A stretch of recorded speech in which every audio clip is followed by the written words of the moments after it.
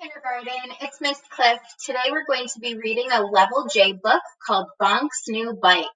So here's what I want you to do. You're going to pause this video. You're going to pull up your Raz Kids, find Bonk's New Bike, and I want you to read all by yourself until you get all the way to page 6. After you read page 6, I want you to stop reading, come back to this video, press play, and then Miss Cliff has some questions for you before you keep reading. So let's pause this video, go do that, and then come back to me.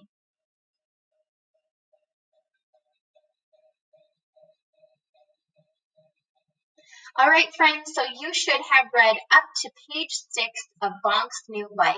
Now you'll notice I put this question here because I have some questions for you to answer before you keep reading. The first thing I want you to do is think about, why did Bonk start the dog walking business? What was the problem, and how is he going to solve it? So pause the video. I want you to turn and talk with a parent or sibling about why he's starting his dog walking business. What's his problem? How do you think he's going to solve it? Do that now.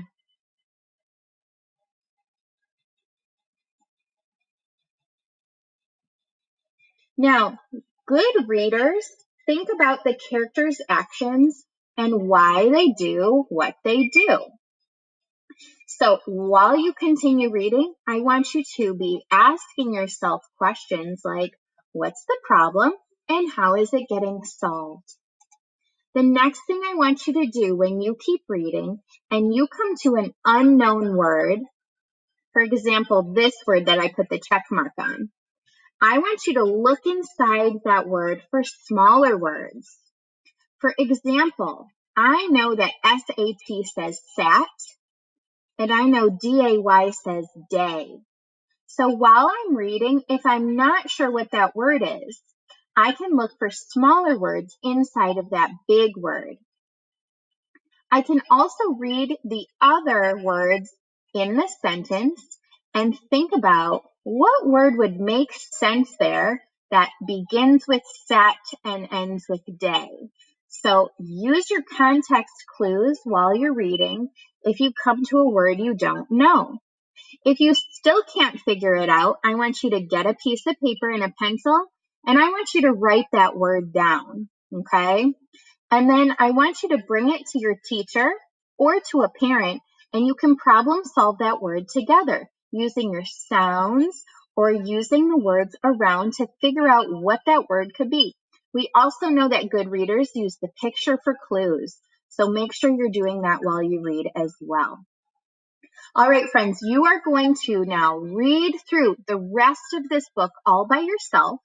So pause this video, and when you are done reading Bonk's New Bike, I want you to come back to this video. So pause now.